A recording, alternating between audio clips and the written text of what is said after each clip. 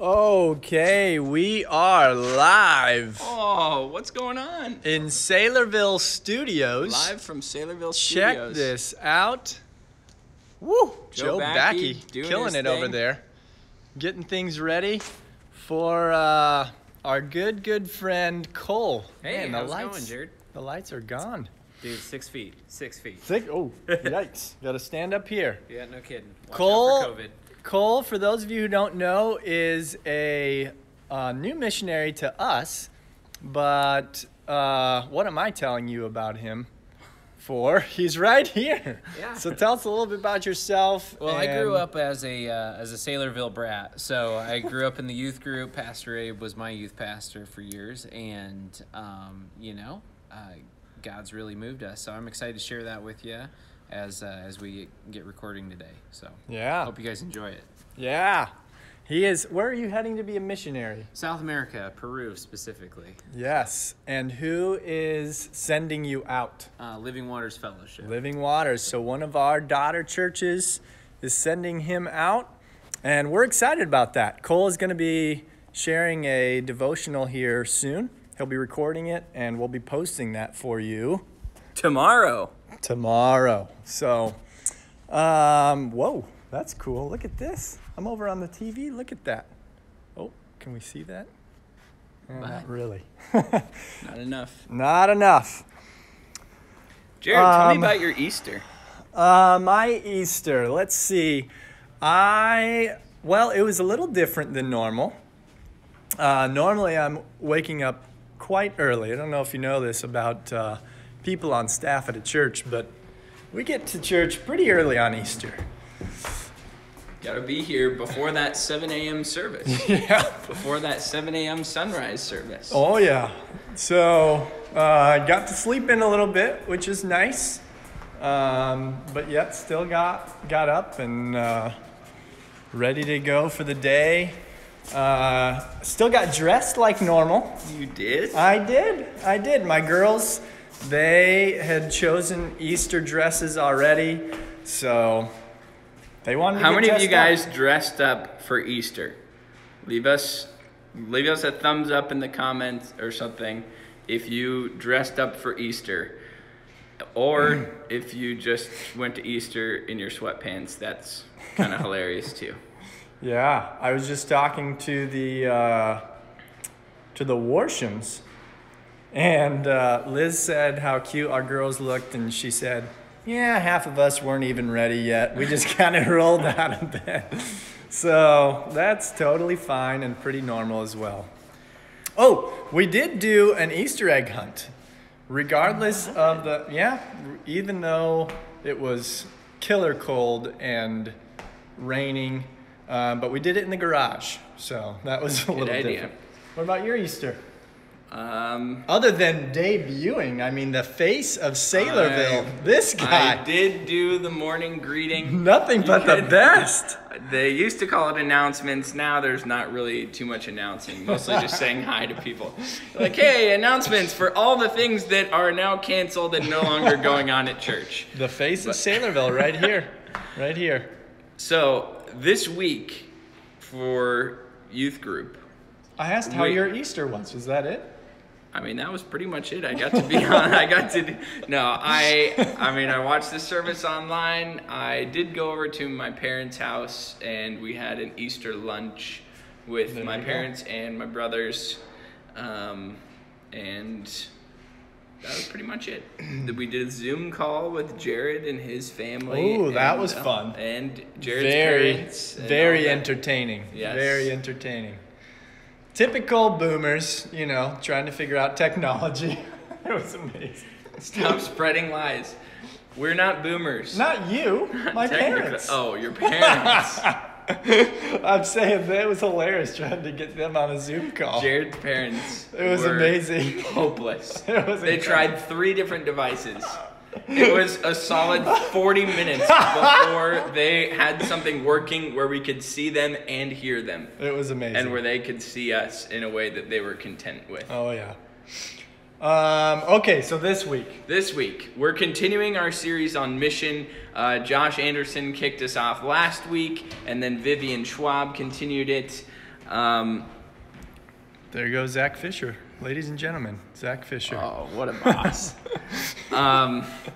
And this week, that series on mission is continuing. We've got Cole. We already introduced you to him.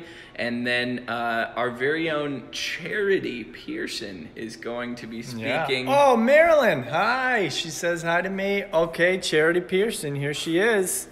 Boom. There she is, folks. In the It's okay. I might be closer than 6 feet, but there's glass between us. So we're good. Yeah. Charity, share what a snippet of what you're going to be talking about on Thursday to the students. Well, I'm excited to tell you about growing up in Portugal. For those of you that don't know, that's where I grew up. My parents are missionaries. I'm going to teach you some of the lessons I learned and around the glass. It's okay. Teach you some of the lessons I learned growing up, and also tell you how you can encourage some of our missionaries and other missionaries that you may know from around the world. Boom. That's going to be awesome. Lisa Backey, say hi to the students. Yes. She's holding down the fort like a boss. See you later. Bye. See you Thursday. See you, Zach. Bye. So, Cole and Charity this week, and then next week we'll finish off the series with none other than John Leonard himself, Jared's dad. Yeah? He's going to come and he's the going to boomer. share some stuff. Oh, man. I was giving you a bad time for calling us boomers and making fun of us. I thought you were saying hi and being kind, but you were giving me a hard time. Oh, Marilyn. Well, Andrew, let's have a seat here. Let's talk about just this morning. You and I had our Monday morning meeting, as we do. And virtually, clearly. And we were talking about our Bible reading plan. Yes. We were in Luke. What chapter was that? Is it 22? Oh, boy. Bye. This doesn't bode well.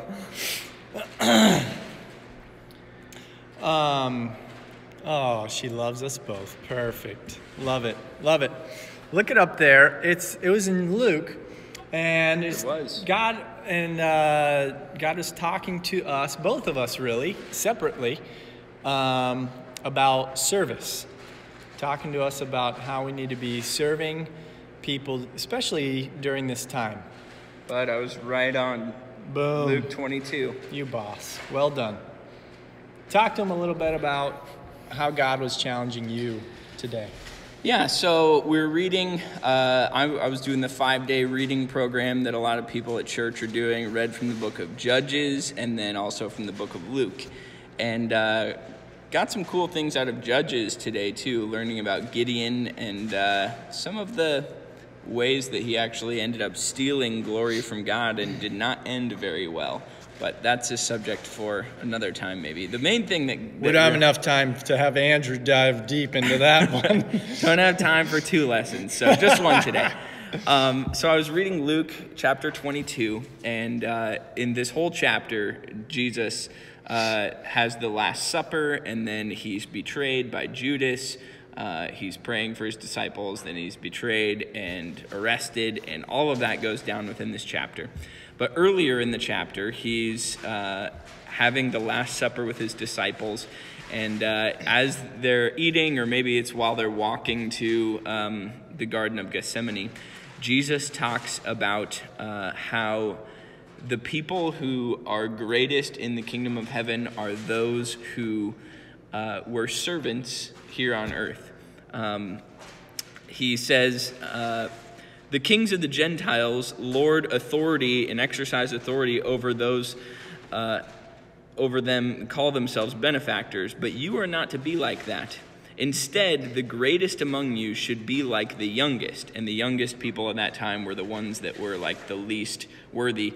Actually, back to Gideon, Gideon was the youngest in his family, and so when God says, "Hail, mighty warrior," he's like, what are you talking about? I'm like the lowest clan, and I'm the youngest in my family. So the youngest were really low, but he says, the greatest among you should be like the youngest, and the one who rules like the one who serves. For who is greater, the one who is at the table or the one who serves? usually would be the one who's at the table getting served. Yep. But Jesus says, he says, is it not the one who's at the table? But I am among you as one who serves. And we didn't read about it in Luke, but we also know that this is a point where Jesus washes his disciples' feet. And so Jesus has just displayed himself as someone who... That's in John 13, in case you're wondering where that's at. Bud, right on top of it. Well, I, was just doing some light reading last night and happened to stumble across John 13. So, Jesus demonstrated himself PCR, as 14, so. as someone who was a servant. And that's nothing new, obviously, but it just got me thinking about my attitude during this whole pandemic. And I think that a lot of us, and I've seen this especially not only in myself, but also in students and even adults too, but we're trying to make the most of this opportunity, but we're trying to, I think especially students, it's like, oh my goodness, school is canceled, or I just have online and it's way easier, and we're trying to make the most of it in sort of a selfish way where we're saying, okay, how can I get as many hours playing video games as possible during this time? Or how can I make this binge watch all the Netflix shows that I've been waiting to watch? And that's even been true of me. I have tried to do as much as I can to make this the most comfortable time possible. I'm setting up my home office just the way I like it, lounging in my reclinable couches and stuff, and stacks and stacks of toilet paper. just blankets galore everywhere. Yep. And so I'm just trying to make this as comfortable as I can just to try and get through it. But I think in the process, God has revealed a lot of the selfishness in my own heart where he says, okay, Andrew, you're working really hard to make this as easy as possible for you. You're working really hard to make the most in sort of a selfish way out of this experience. But what are you doing to serve other people? And what are you doing to love others? And I've seen that especially with me and my wife and my daughter. I've had times where I've just really wanted to go do whatever made me the happiest, but if I do that, then usually that involves leaving my wife out of things or not loving and caring for my daughter the way that she needs me to. And so I think it's important. It just struck me this morning. I need to think about how to be a servant during this time, especially if I want to store up treasure in heaven and have great reward in heaven and that sort of thing. Yeah. Well, that's a great word, Andrew. Speaking of, while we were talking about this, we didn't even plan this. We have Pastor Paul. He's over here. You think it's all kicks and giggles. Look at this guy serving us. He's taking all these bags that didn't end up getting picked up and keeping all the candy for himself. I'm just kidding. He's serving us by unassembling those for us like a boss. And check it out right here. We got Cole on the TV here. He's recording for tomorrow. We'll be posting his video tomorrow. Look at that vest. Yeah. He's a fashion icon. Yeah. Jump in. You're going to want to see that. And did you tell him what's happening Wednesday? I don't know for sure if it's Wednesday, but I week. have confirmed that we will be doing another Saylorville Students Hot Ones episode with the Pastor Pat Nemmers. Oh, yeah. Be like Bishop in the house. And so we want to get submissions for questions that you guys have for Pastor Pat. I'll be picking the top questions, and we're going to be eating some spicy chicken wings and asking questions. They can be theological questions.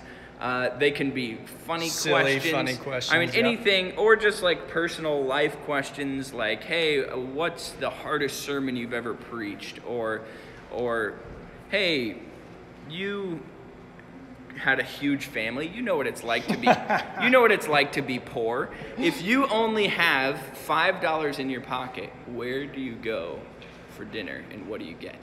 Boom. I think I'm going to ask him that question. There you go. So we'll be looking for another version of Hot Ones coming your way. Cole is going to be sharing